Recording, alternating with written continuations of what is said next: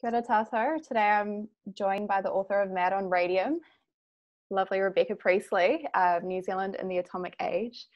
And Rebecca is a science historian, associate professor at Victoria University, and author of the recently published 15 Million Years in Antarctica. Mad on Radium depicts an alternative history of Aotearoa's involvement in the nuclear age, and it greatly informed our research on the exhibition A Way Through.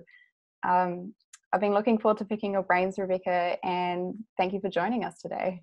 Oh, kia ora, thank you. So I've been wondering, how did the idea for this book come about? Well, it was back, more than 20 years ago, I think. Early on, I did a geology degree at Victoria. And one of the jobs I got when I was a recent graduate after my honours degree was working at the Institute for Geological and Nuclear Sciences, doing some communications work for them. And I got the job because of my geology background. And I found out that they also had a nuclear sciences side to their research. And this was completely new to me. I had no idea about this because I was really familiar with New Zealand's nuclear-free narrative. So I'd grown up going on protest marches, protesting against American nuclear warships coming into the harbour and protesting against the French nuclear testing in the Pacific.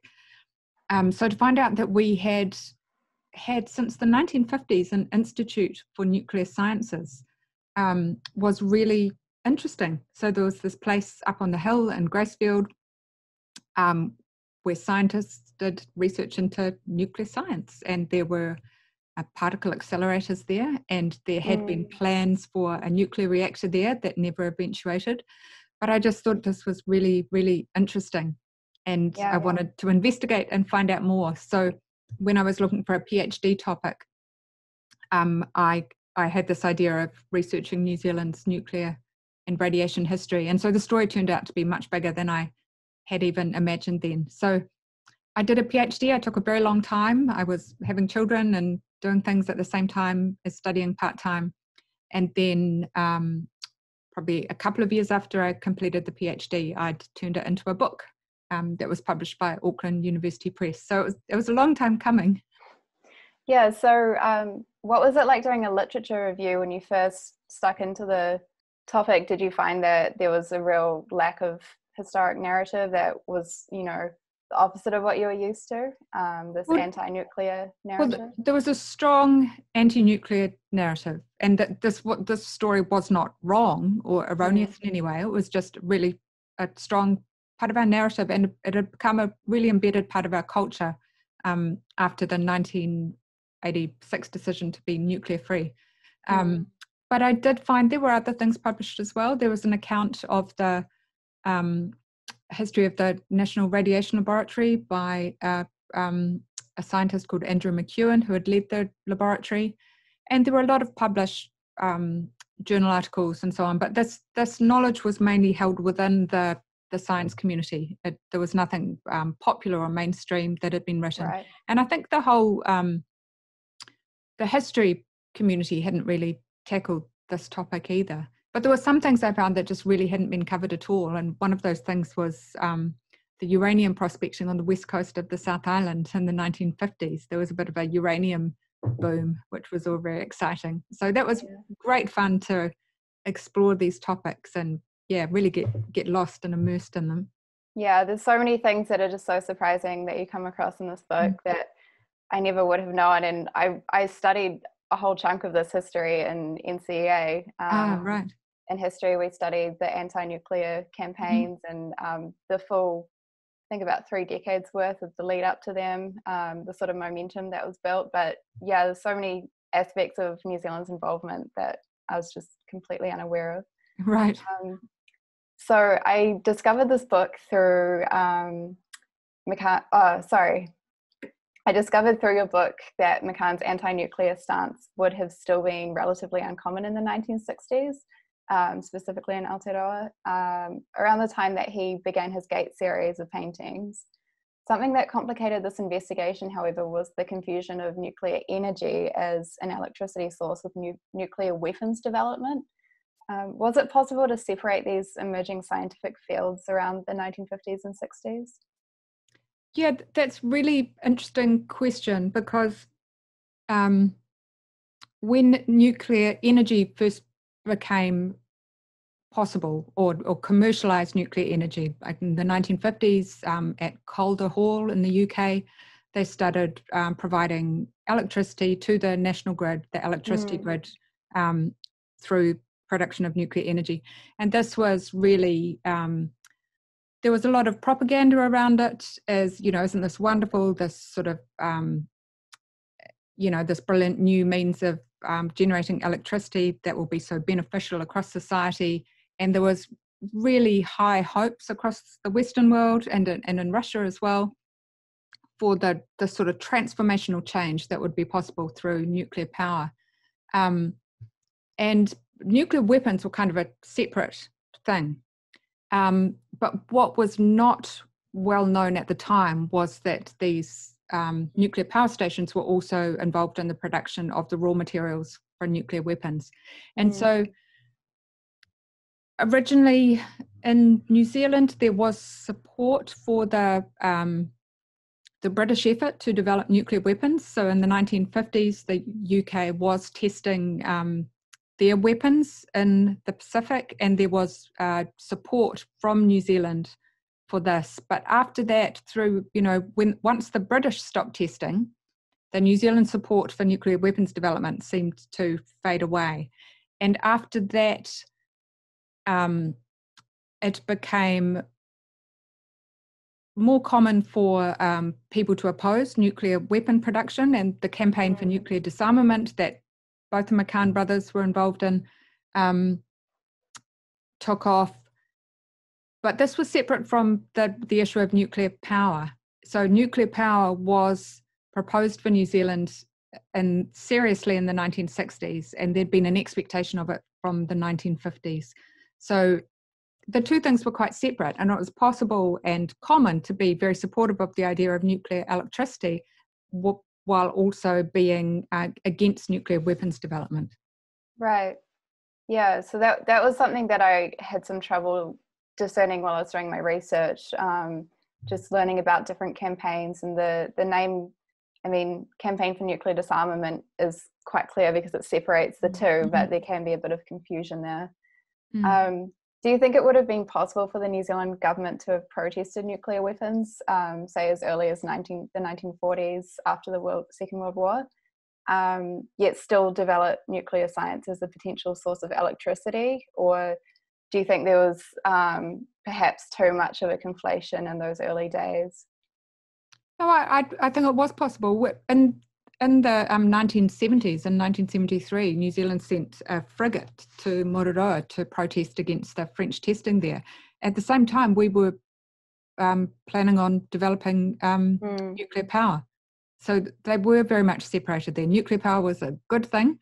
Yeah. And nuclear weapons was increasingly seen as a bad thing. And I think it's just more recent generations, since New Zealand became nuclear free, that everything nuclear has been bundled together as bad. So I think New Zealand did have those things separated out until probably until the late 70s and 1980s. Yeah, so I guess I've been having to unpack what I've learned, where I sort of complain, all nuclear things is bad, and I mean, more recently, there's been a lot of discussion with nuclear energy becoming an alternative to our current energy sources. So that has sort of started my rethinking of the subject. But then when you learn about the way that the nuclear power stations and research centres were actually contributing towards the weapons development, particularly in the US, when there's the rhetoric around atoms for peace, which is more or less double speak, because it was really not quite what it seemed. I think that's definitely where some of the confusion comes in, and I'm glad to clear that up. Yeah, I think it's really common, and especially for younger people who've maybe went through school after New Zealand became nuclear free, or after the nuclear free legislation came in, just to think of nuclear free as being all encompassing. And yeah. we even, I mean, not just young people. When I was doing the research, I had people contact me with the sort of scoop that, you know, did you know that in Lower Hutt there is a there is a particle accelerator in nuclear free New Zealand? Or did you know that nuclear materials are being imported into New Zealand? And the thing is, the particle accelerator is used for research and for radiocarbon dating, and the nuclear materials being brought into New Zealand are used in medicine, you know, to help cure people from cancer. So there did seem to become this narrative that anything associated with nuclear and radiation was a bad thing. I suppose you can understand the skepticism though when something is termed as being for research though, because in the past it has been I suppose research has been used as a veil for more sinister things. So Sure. Maybe that's where that skepticism comes in. It also turns out that Jim McCahon, Colin's brother, and a physicist involved in nuclear science in Aotearoa, seems to have been a key informant in Mad on Radium. Yeah. He must have been a fascinating interview subject because he doesn't fit easily on one side of the history or the other. For those who don't know, he was both part of the nuclear project and a member of the campaign for nuclear disarmament. Was he an enthusiastic interviewee, I wonder? Oh, he was really great. He so I interviewed him in person, but he had a lot of written material. He had diaries, like from his trip to Moroa on the frigates, and he had given talks to local probus groups, I think, about his work. So he had a lot of information. He was really keen to share it, and he was also really interested to separate out these, you know, the misconceptions. So he was keen to talk. So he was really interesting, and he's one of the people that I followed right throughout the book because he kept on turning up at different points in the story. So just, you know, to give a bit of an overview, he was, as a young physics grad, he was involved in the search for uranium during the war. He was seconded during the war. There were a lot of scientists who were put to work in various projects rather than being sent overseas. So he was involved in searching for uranium around some South Island locations using a Geiger counter that he'd made in the laboratory. And a Geiger counter was just a very new thing that could be used to test for radiation. He was also involved in a post-war survey, a bigger survey right around the South Island looking for uranium. He was also involved in investigating the production of heavy water from the geothermal fields at Wairakei, and this was something that could be used in nuclear reactors for research. Also, though it wasn't sort of talked about at the time, use in nuclear weapons. And then he was seconded for a couple of years to the Atomic Energy Research Establishment in Harwell in the UK, 1948 to 50. He spent some time at Oak Ridge, Tennessee. And then he worked at the Dominion X-ray and Radiation Laboratory, which became the National Radiation Laboratory. But his focus during all this time was safety. So he was involved in sort of monitoring radiation levels, reactor safety and things like that. And then, so it was in 1973 when he went on the frigate to Moroa, he was monitoring radiation levels. So I don't see what he was doing there as in any way in conflict with his opposition to nuclear weapons through CND. He was very, you know, his involvement, he wasn't developing nuclear technologies. He was very much involved in monitoring the impact of radiation levels on people who worked in those fields or on the wider population. Yeah, I mean, initially it seemed like quite an irony because in the art historical side of things, you don't hear a lot about Jim McCahon when you're researching. When I was researching his brother's nuclear interests, and there was just one little note in a file on Colin McCahon it was sort of like a clue that someone had left, and it was an anonymous note, and it was typewritten, and it just said that Jim McCahon had been involved in the nuclear project, so as a nuclear physicist, and it was sort of like a tip-off, sort of like this might be why his brother was so anti-nuclear. So that's sort of where I built a bit of a idea of who Jim McCahon might have been, and interesting. Started to pursue that track a little bit more, and then it turns out there is this history that's recorded on his involvement. I wonder if he was actually did he mention having pacifist views at the time that he was working in the time of war? Because Colin was a conscientious objector. I think he was working in the tobacco fields, and it's sort of ironic because I guess doing the uranium searching could have actually been a way of staying out of war, even though you can think of it as contributing ultimately to weapons development in a really indirect way. Right. So was Jim older than? Was Colin older brother? I should know that, but I don't. Okay. I'm sorry. They were around the same age, I think. Okay.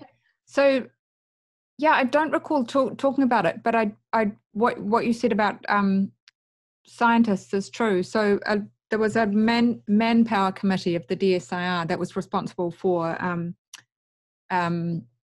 directing scientists into areas of use to the war effort. So I certainly don't remember Jim saying he'd rather be in Europe or the Pacific fighting a war. Course.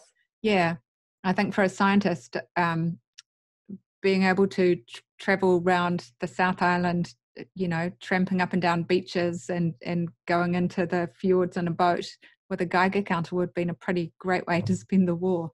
Pretty preferable, definitely. Yeah. I mean, some nuclear physicists actually changed career path after the shock of Hiroshima and Nagasaki, which were, of course, the first public weaponizations of nuclear science. Yet Jim McCahon decided to stay in the field. Would it be fair to suggest? Actually, I think we should probably scrap this question because we've sort of already answered it. I'll ask this question instead.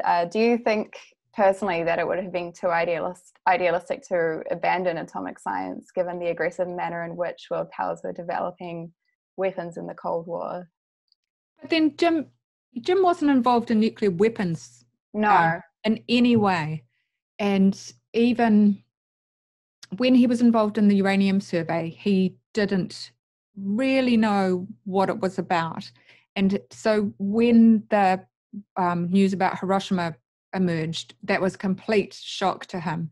At that time, most people had no idea that there was any possibility that that these radioactive materials could be used for a bomb production. That was complete. It was an absolute secret.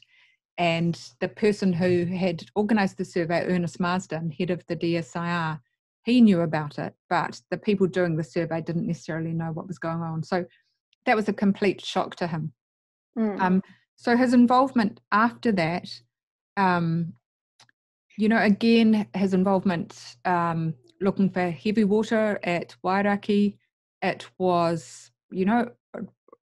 on the surface, it was about electricity production again. And then when he was at Harwell and at Oak Ridge, again, it was about electricity and about reactor safety. So I think he was very, very separate in the work that he was doing from nuclear weapons. And New Zealand never had anything to do with nuclear weapons development, apart from the couple of scientists who were seconded to the Manhattan Project during the war. Okay. And the support that we gave to the British while they were doing their weapons testing in the Pacific. Of course. Yeah, but McCahon wasn't involved in that. Yeah, and of course it's more of a diplomatic or sort of a tokenistic contribution as well. Yeah. Well, we offered, the practical support we offered was around weather forecasting and so on. Yeah. But those were the days when, we were much more closely connected with the UK. And if they asked us to do something, usually we'd say yes. Though we did say no when they asked to test their hydrogen bombs in the Kermadec Islands, which are... yeah, that's right. part of New Zealand territory, and I think it was quite significant that New Zealand at the time said no to that request. Mm. Okay. But yeah, McCahon's involvement was very much around, radiation safety and protection, which is a very different field from weapons development. Okay, it's good to clear that up. I mean, sometimes people think about good nuclear and bad nuclear. And yeah. Okay, I'll move on then. In a conversation with the exhibition's co-curator Sophie Thorne, Colin McCahon's daughter Victoria spoke of a time when her uncle Jim came back from his work overseas, and the brothers would pore over images that Jim had brought back. Thanks to your book, we can assume that these images would have been of either the laboratory in Britain or perhaps nuclear tests in the Pacific, some of which Jim, as you've just mentioned, witnessed firsthand through his line of work. Was sending personnel to monitor and observe these tests actually beneficial to New Zealand at all? I think it was really important. It was really important symbolic move, I guess. So there was a flotilla of yachts who was going up to Mororoa to protest, and New Zealand made the decision to send 2 frigates, the Otago and the Canterbury, to protest. So it's kind of a symbolic thing, but really significant for a government, the protest to be mounted at that government level rather than it just being a bunch of individuals. And I think there was, wide support for it, and it, we made some pretty amazing news reports. So there were a bunch of journalists who were on board as well, and Jim McCahon was there as a radiation safety officer. So he was measuring radiation level in the air, and people on board had radiation dosimeters to measure the amount of radiation they were getting. So it was kind of bearing witness to what was going on and registering their protest. So I think it was an important thing for New Zealand to do at that time. Yeah, okay. You also mentioned that Aotearoa would have gone nuclear had it been economically and politically expedient, which of course is the great irony of the oft-repeated claim that Aotearoa is categorically a nuclear-free nation. Yeah. Do you find the contemporary leveraging of our anti-nuclear position frustrating, given your historical findings?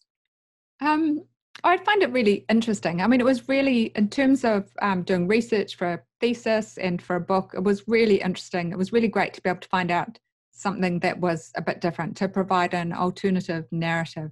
So it wasn't really frustrating. It was kind of exciting just to make this discovery. And I mean, it's not like I uncovered anything that was a secret. Right. It was just putting together the pieces in a slightly different way to find a different narrative. And that narrative was that we were considering nuclear power, mostly to meet Auckland's growing energy demands from a growing population from the 1960s. And we'd been thinking about it. There was an expectation that we were going to move there since the 50s, but it was in the 1960s, I think 1964, that it first went on the New Zealand electricity plan for the future. And it stayed there for a few years until it came to the point that we had to actually make a decision because of the lead time required in building a nuclear power station. And everything had to be sort of costed out, where the site would be, what they called manpower requirements at the time. So a site was chosen on the Kaipara Harbour, and people were sent to the UK to train. And then it was a matter of sort of costing it out. And towards the late 70s, there was a Royal Commission of Inquiry into nuclear power generation in New Zealand, sort of, to make this decision about whether or not we're going to go ahead with this. But about at the same time, the Maui gas field was, or the extent of the Maui gas field was discovered. So there was this really relatively cheap and accessible source of power there. And also the Huntly coal deposits were sort of re-quantified. And so there was another pretty accessible source of power there. So with this newly assessed coal and natural gas options, nuclear power just wasn't an economically viable consideration. So with gas and coal being what you call indigenous energy sources, does that mean that if we had built a nuclear power plant, we would have had to import all of the materials to actually generate energy from it? Yeah, possibly. There were uranium deposits on the west coast of the South Island, but every time they were assessed, that it was not quite economic to actually try and extract them. But it was more the cost of building a nuclear power station is a very complex and, by necessity, it has to be pretty thoroughly, carefully built and so on. Yeah. So it's actually a very expensive electricity generation option. Right. And if you sort of weighed up the cost and not to mention the necessity to train up a whole new people, a whole new industry that New Zealand had no experience with, versus natural gas and coal, which were pretty straightforward in comparison. So just from an economic standpoint, it just didn't hold up. But meanwhile, the Royal Commission of Inquiry went ahead anyway. And, there was a lot of opposition to nuclear power. There were some people in support of it as well. But it didn't really have to get put to the test because economically we'd already decided that we didn't need it. So the Royal Commission ended up concluding that it wasn't needed for now, but that it should be reassessed, I think at about 2000, but I can't quite remember exactly. But, by which point we've sort of completely changed. And I think the whole nation has a different attitude to things nuclear. Do you think it would get more opposition now than it had? I think now it's a different issue because with climate change being caused by fossil fuels, all that coal that we were burning and the natural gas that we were burning is actually pumping carbon into the atmosphere. So perhaps, you'd have an argument, well, maybe nuclear is better than that. But, the flip side, of course, is that we're actually really, really good at generating electricity from renewable sources in New Zealand. So I don't think there'd be much support, though. I did actually look into this and some other research around the time of Fukushima, and there's about 30% support in New Zealand for nuclear power as an electricity source, or there was at the time. Even after Fukushima. Yeah, I was thinking about Fukushima today and how one of the reasons often cited is why nuclear power wouldn't be popular here is because we're such a small landmass, and so any accident would just wreak absolute havoc on the population. Supposedly, I guess that's sort of the popular opinion. But then when you think of Japan, it's also quite a narrow landmass comparatively, and they've also explored nuclear power. So it's interesting to make those comparisons. Yeah, but they've got a much bigger population than us. Yeah. And, we just don't need it. So there's a story of nuclear legacy waste stored in the Marshall Islands under a leaking concrete repository called the Runit Dome, and a massive spill is anticipated as sea levels rise and extreme weather events increase due to climate change. Is this the sort of thing we would have seen more had we gone nuclear powered in the late 20th century as we had planned at the time before hitting the Maui gas field? I think if New Zealand had adopted nuclear power at the time, it would have been one nuclear power plant. And I think any waste that was generated would be pretty minimal compared to the sort of waste generated by the American nuclear weapons program. So, I don't imagine New Zealand would have made a huge contribution there. But I just think this sort of issue is really interesting. So we've got rising sea levels, which is happening because of climate change. And there's a possibility, or we're sort of tracking towards a metre or so of sea level rise by 2100. And this is happening because of our burning of fossil fuels, but it's then going to impact on some nuclear waste, that is poorly stored. So this is kind of, it's all sort of complex and interesting, because one of the things that some people say that we could adopt to try and reduce our carbon emissions is nuclear power. Yeah. And this is not a sensible thing for New Zealand at all, because we generate most of our electricity through renewable means, and we're on track to soon being 100% renewable. But other countries like China and the United States are still generating a lot of electricity from fossil fuels, from coal. Is that because they have less indigenous renewable sources? Well, you know, it is. They might be burning their own coal, though Australia exports a lot of coal. I think there's all sorts of complicated reasons, because in some ways it's cheaper. There just hasn't been the investment in renewable energies, because fossil fuels are so heavily subsidised that it's kind of led to a continuation of that sort of industry. But hopefully all those things are changing. Sure. There are, well, I'd say renewables are 100% the thing that we should be going towards. And I think there's massive untapped potential for solar energy. There are now nuclear electricity generation options like thorium reactors that generate a lot less waste than the old style nuclear reactors. Okay. I'm not advocating them, but I'm just saying. It's good to know. Yeah. There are other options out there. Yeah, and of course it's the weapons production that is producing the hideous waste. Yeah. Okay. So that's another distinction I wasn't aware of. I mean, I thought all radioactive waste was radioactive waste. I didn't realise there was much of a difference between the two. Yeah, there's a big difference. And New Zealand produces some low-level radioactive waste from medical use of radioisotopes.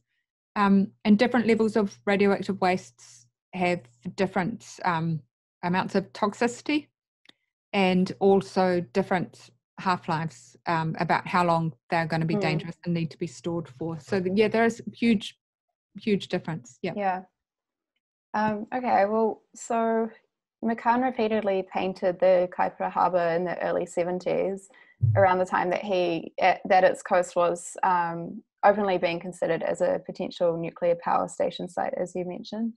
He explicitly suggested that one of these compositions, titled Mondrian's Chrysanthemum of 1908, could be read as a nuclear explosion off the west coast. Your book notes how the now cancelled plan for our first nuclear power station was intended for the Kaipara because warm water byproducts could conveniently be discharged into its harbour, amongst other factors.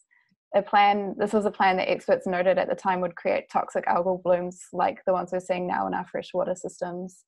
Also, little thought was given to the disposal of radioactive waste, which at the time was an unsolved problem that the plan was it would have just been shipped to other countries to deal with. I was surprised to find that the management of radioactive waste today is still shockingly poor in places like the US.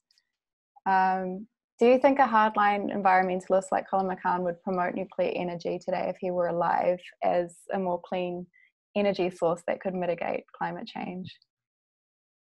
Yeah, that's interesting. I don't know, not for New Zealand, but perhaps for some other countries, like I mentioned, Australia and the US. And some people really have changed their mind about nuclear energy for that very reason. We need to do something about our warming planet and climate change, and we need to do it really quickly. So it is an option, and perhaps he would support that, but there's also so many other things that we can do and so many other paths that we could take. Even if you were to say we've got to sort of do a rapid uptake of nuclear energy, the amount of money that would be required to put into that, why not use it for solar power or more distributed electricity systems and renewable options? Yeah, there's so much we could do if we really put the kind of money in that some of these other options might attract. Yeah. I realise your answer to the previous question sort of undercut that one a little bit. Lastly, I'd like to ask, I imagine it would have been rather difficult to work with data as qualitative as public opinion for this project. I do appreciate the way that you present evidence and allow the reader to largely build their own interpretations. rather than making broad generalizations off of limited data. Do you prefer working with hard scientific facts or more subjective historic data? Both. I'd have to say I really like the intersection of both forms of data. Yeah. Is it the challenge? Is it the challenge that you're drawn to? Yeah, I guess so. And I just find it so much more interesting, and you know, where the sort of hard science butts against the sort of public reception of that science, or the response to it, the media response to things. I think that's incredibly interesting, and it's probably the reason that I sort of spent so much time going down the rabbit hole of exploring this topic.